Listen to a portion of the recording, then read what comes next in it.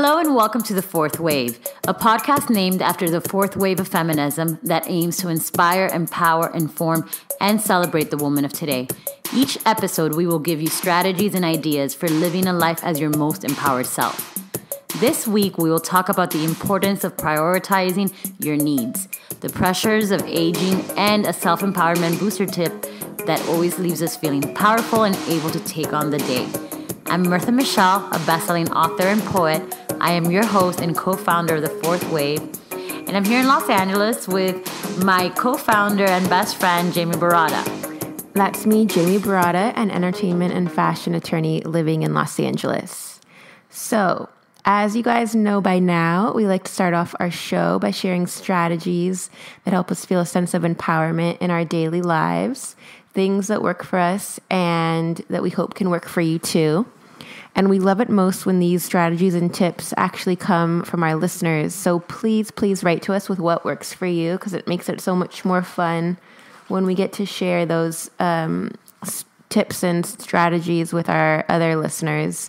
You can DM us on Instagram or leave us a comment at the Ivy Wave, and same goes for Twitter. This week, our Try This at Home, as we like to call it, has to do with prioritizing yourself and your own needs. So it's very simple, and I picked this one up from a therapist of mine. I don't have many, but I mean the therapist I go to at times. And okay, here's the thing. So Jamie's laughing because she's looking at me, and I have this little smirk on my face because I am a strong believer in prioritizing yourself. Right, and some of us, you actually have to think about it, tell yourself to do it. Your day is about other people, or maybe you just go straight to work and then your day becomes about your clients or whatever it is. So yes, this is for those that it might not come as naturally to them to prioritize themselves. So your right? therapist suggested? She suggested every day, write down 3 things that are just for you, just about you, and knock those things off your list each day. And they can be, super small, or something that might take up more time. So it doesn't have to be like 3 huge important things, just 3 things. I like this idea. Give us an example of 3 things. So one thing, for example, might be go to the gym. One thing might be, for example, there's that favorite latte that I love at that one coffee spot. Like, I'm going to treat myself today to that. Another thing, like, that would be for me, maybe getting a little massage, like going to the Now and getting a 30-minute massage, even just something that doesn't take up that much time. I had a strawberry milkshake the other day. Yeah, was that one of yours? And I felt guilty. I felt so terrible afterwards because I'm supposed to be on a diet. Mm-hmm. But then when I was talking about it with someone, I said, you know what? I actually really enjoyed having it. Mm-hmm. I was ecstatic when I was having it. Yeah. That was like my thing that day. Right. So I knocked it off my list, Jamie. So imagine if you just started each day with 3, and there's something to it, just a nice feeling of just knowing you're doing something for yourself at the end of the day, that you've done 3 things for yourself. Or it might not be something like the ones we just shared. Maybe it's 3 things that's going to further a personal goal of yours, or a business idea of yours. A lot of times I'll get to the office and one of my things will be like work on this thing for the podcast today. And that's like one of my 3, because it's just furthering something that in the end is more for me, right? It doesn't have to do with me serving other people. Clients and stuff like that. So yeah, it's all about being selfish with your day and just making sure that you're carving out time to make your day about yourself and not just about your job or your family members or your boyfriend or girlfriend or whatever. It's also about carving time out for yourself. So let us know if you tried this at home. Start your day off by writing down three you things for you to check off during the day and let us know if it helps you feel a sense of empowerment in your daily lives. You can get in touch on Twitter, drop us an email at info@theivywave.com, or go to theivywave.com for contact info, links, and everything else related to this podcast. Okay, so this week is a topic that I think comes up, I was going to say more among women than men, but that's not fair. I think it comes up amongst men and women equally, and that is with regards to the pressures of aging. And I think everyone can relate to that. And I think it's especially relevant and even something you feel more when you live in a city like Los Angeles, where any major city. Yeah. Where there's more pressure on. Let me tell you, I grew up in Miami, and there was a lot of pressure to have look a a certain body way. Right. in Miami, especially because it's a beach city. Right, for sure. And we talked a lot about self-care on our podcast before, and we are huge advocates of that. But I think that the line of self-care keeps advancing, and it leaves us with this very thin line to walk as in terms of what's, when it comes to chasing the pressures of aging and having to stay up to date with everything that's coming out. There's everything is out there now today. I think it would be more as to when is it enough? Yeah. When have you crossed the line a little too much? Right. Or because in my opinion, I feel that a lot of times when people start performing all this plastic surgery and all these things, it's like there's an issue there. Yeah. That's not necessarily going to be fixed going to a surgeon. Yeah. And there's a lot of pressure of aging. Especially because of the world we live in now. Right. The Instagram world, the social media world. Right. I was looking at older pictures of me, and I was like, wow. You compare how we used to look 10 years ago with how girls look like now. It's crazy. 17-year-old girls now, they look like they're 25, 26 years old. Yeah. And they're learning all of this online. Yeah.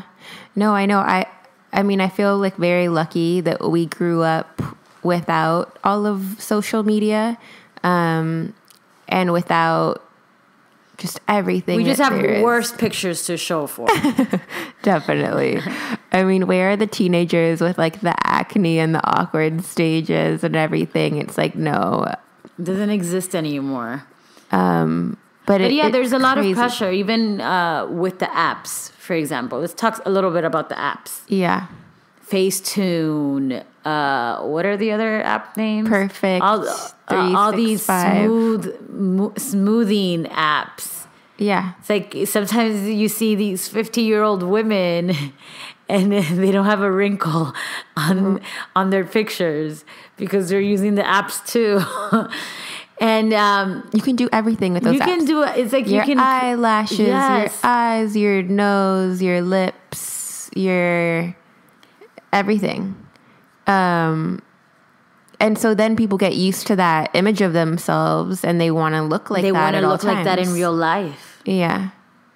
It's insane. This stuff actually really interests me because I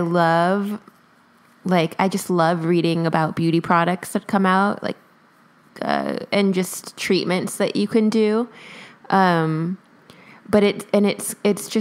it's crazy to see how much there is though out there now. And I haven't resorted to those more extreme things. I do love like a facial and a mask and a peel. Oh, I'm all about masks. Yeah. But I apply masks like I'm surprised that I don't have one right now. I know. I thought about we should have totally done that. Masks. No, I'm all about masks and and taking care of your skin. When you take care of your skin, you don't even have to apply so much makeup because it's all about healthy, glowy skin. Right. But there's a lot of people that they rely on the fillers and the Botox. What do you feel about that, Jamie? I don't To be know. honest, I get Botox. I get Botox like maybe once a year. Yeah. I haven't gone overboard with it. I have gotten it, and I don't know if it's gonna harm me down the road since it is poison. Well, that's the thing. So I haven't done it yet, but I'm not against Botox. But that is kind of the thing, especially with filler, that I don't think I could do the filler thing because that's like Same. that's adding like another level to your face. Yeah, and here's the thing, like what you just said, everyone is looking, well, it is actually really amazing. I've seen some people who they'll get little bits of it and it's They so look subtle great. and they look amazing. And then, you see some people where it's like super scary, and they don't even realize how, because they're looking at their face every day, that they don't even realize how unnatural it's starting to look. But that's where my question comes in. Yeah. When is it enough? Yeah. My biggest problem with it is that it hasn't been around for long enough for us to know The true what side it does. effects. Yeah, and what it does what's your face going to look like in 10 years? Is this like side of your cheek going to be like up here and then your other cheek is going to be like, we don't know how that's going to break down In your skin, long term. in your face. So that's my. But it's not just that. It's also not just. There's also Health reasons. body plastic surgery. Nowadays, you don't know what's real or not. Right. And I just, so it was, so I have a girlfriend of mine that she has a great body. She works out a lot.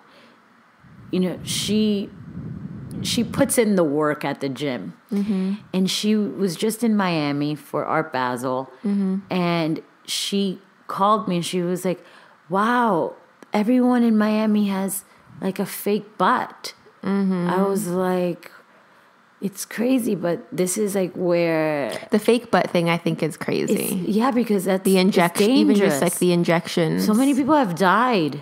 Oh, have you seen, there's a new Spike Lee show on Netflix called She's Gotta Have It. And it was based off of, I think, a movie he had done before. But it's funny because there's this whole storyline about a girl feeling like she needed butt injections for her job. She's like a cocktail waitress at a strip club and she wants to start dancing. Many women get butt injections because they are trying to fit a mold. Yeah. For their jobs. Yeah, Whether right. they're exotic dancers or cocktail waitresses. It's a tough business to keep up with. Right. But even girls who aren't in a business that have anything to do with it are also getting these injections. They're getting, and they're risking their lives. And that's the craziest one I feel because I think Some people get it done like in basements. Right. And New I York think, City. But with those, we have seen kind of what it looks like, and it does not look very natural, those over time. Beauty is in the eye of the beholder. But my thing is more of when is it enough that you're doing these things to look better, but in actuality, you are risking your health. Right. I haven't gone any plastic surgery. I'm not against it. But one thing that I've always believed is that you have to work on yourself. Mm-hmm. You have to work on yourself. You have to love yourself. If you want to tweak something because it'll make you feel better, great. But also know when to stop. Right. Because some people don't stop. And then it just becomes a mental it's like a mental thing. Yeah. No, I'm one thing that I did want to talk about, and something that I've been practicing as of recent, age regression. Mm-hmm. What's that? The power of the mind is amazing. When we buy skincare products that tell you that they're anti-aging, etc., though this amazing product. I'm giving you an example. Like, you just bought this product that's saying that you're supposed to look so much better in 3 weeks, etc. It's like the placebo effect. You're applying something because you think that it's going to make you look younger, that it's going to remove wrinkles or soften the wrinkles, right? And you apply it religiously. And every time you apply it in your mind, you are seeing yourself already younger. Mm-hmm. That's age regression because your mind has so much power. Right. When people are stressed out, when people are unhappy, they age faster. Have you ever noticed how fast presidents age? Right. When they're in office? Mm-hmm. Because of the amount of stress they take on. Yeah. When you live a life that's lighter and happy and you surround yourself with positivity, you will appear younger, more joyful, and that is part of age regression. Right. I hang out sometimes with people that are a lot younger than me. Mm-hmm. I have that youth around me. Mm-hmm. I forget I'm in my 30s sometimes. Mm-hmm. I don't know if that's a good or bad thing, but it's all about you. It's a lot about your mind, and I feel that ever since I started surrounding myself with maybe younger men, I started feeling younger about myself. Yeah, definitely. And it's all a mental thing. Yeah. I think that going back to like, when is it too much? I'm the same way. I wouldn't say that I don't judge people that do, I guess, resort to more extreme treatments, because again, it's all about what makes you happy. I will say though that I worry with today's time, because it's also just when to stop and then when to start. Like we see it in girls that are so young starting out with doing things like filler, and that's where I think it's a little unnecessary. Dangerous. I would even say like in your 20s, it's just not necessary.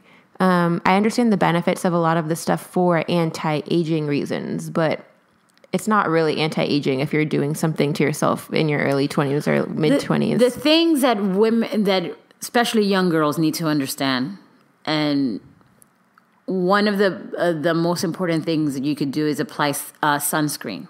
Mm-hmm. By the age, depending where you're living, but by the age of 18, you've already done most of the sun damage to your skin, and it's extremely important to apply sunscreen. That is the one beauty secret I would give any girl. Mm-hmm. Apply sunscreen. It's not only when you think you're going to be out in the sun. It's every single day. Apply sunscreen. And take care of your skin. Drink lots of water. Take care of your skin with your normal routine, right? With your normal routine. You have to have a routine of taking care of your skin. Right. If you do these things, you don't need fillers. Right. If you get good facials every once in a while, you don't need fillers. Everybody, you know what the problem is? That we live in a society that it's all about instant gratification. Right. People want to see it right there and then. Right. I understand if you want to plump your lips, that's not going to happen by just, you need a little help there. Yeah. But here's the thing, even with the lips, I'll see these pictures, on Instagram, all these doctors have their own social media page, and I'll see these pictures of like lips that look nice, right? But maybe one side is slightly uneven or bigger, so they inject the other one just to make it like and it does end up looking really nice. But that's what I mean. It's like it starts to get to your head. Should I be doing something?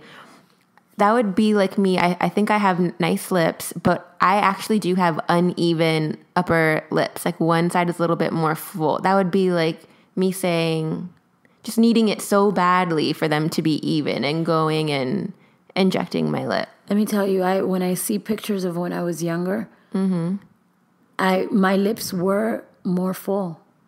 They were. That is aging. Everything starts to fall. That is, it's just a reality. You just gotta accept it. No, you gotta accept it. But let me tell you, what did you tell me the other day about how you found this place that they do facial massages? Yes. So this is the thing. Like, I'm dying to try this, and this is what I think I'm going to start doing next year. Is a lot of what women use filler for can actually be solved with microcurrent treatments, which is basically like doing, I know what you're talking about. This is a little different. Okay. So the microcurrent, though, it's used with a device. And it's used, if you do it regularly, a lot of facialists believe that you won't need filler and Botox. But the one that you're thinking of, and I told Kristen about it too, is like downtown there's this place, and it's kind of like facial exercises for your face that they teach you, and that made me think that made me think a lot. We go to the gym, we work out our muscles. Yeah, it's like we've seen how girls can pretty much grow a butt. Yeah, off of lifting weights. Yeah, we go to the gym, we work out our muscles, we're active, but no one thinks about it with the muscles on your face. Yeah, when do you do that for your face? When you smile a lot, for example, you create smile wrinkles because you're activating that muscle a lot. So if you massage your face regularly, every time you wash your face, you remove your makeup, when you apply your moisturizer, if you're constantly massaging your face, you're producing the collagen that you're losing throughout the years. Yeah, it's all about collagen reproduction. I want to go take a class, but it's something that that you can also do at home, that you can incorporate in your routine. Because let's be serious. Maybe some of our listeners can't afford to go get an expensive treatment done, but that's something that you could do at home. Massage your face. Yeah, upwards, guys. Upwards. Everything. Remember, things are falling, so you have to pick it up. And I always do that with my chin. Yeah. Oh, same. Always do it with my chin. Neck. And I don't. With my neck. And I don't have. Thankfully, I don't have. I know. I don't have the double chin issue. I know. But I've been practicing it for years. Yeah, same. Whenever I apply my face creams, I always massage upwards. Always. Yeah. And I'm sure there are like YouTubes of how to kind of incorporate massages into your routine as well. But we thought it was a good topic to talk about, because I'm curious to hear also what our listeners think. When is it too much? Like when is also an acceptable time to start? But in terms of just like normal at-home skincare, I think you're never too young to really start that. No, that is never too young. You should always already, as a teen, you should be already applying a good face cream. Yeah. And a lot of, sometimes I get asked, well, I can't afford this certain face cream. Which one do you recommend, Mirtha? I can tell you, there's this one company, and this is not an ad or anything like this, but it's, I think that they're still sold at CVS. Who?